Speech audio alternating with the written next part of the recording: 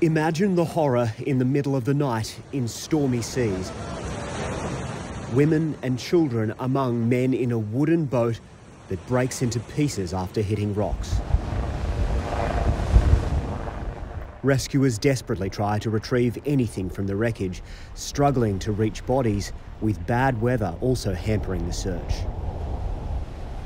What remained of the boat was still being pummeled by waves off the coast of Calabria in southern Italy.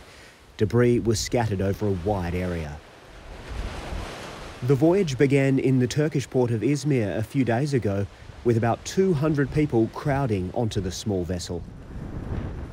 More than 80 survived and waited quietly on the grass.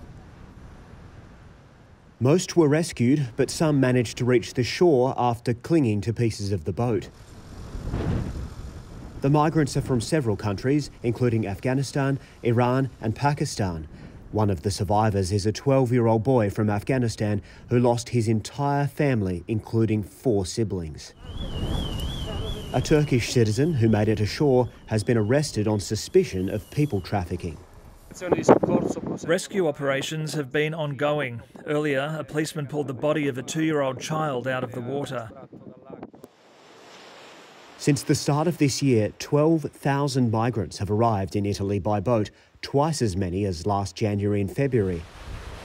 The new right-wing government has recently imposed tough new laws on charities rescuing people.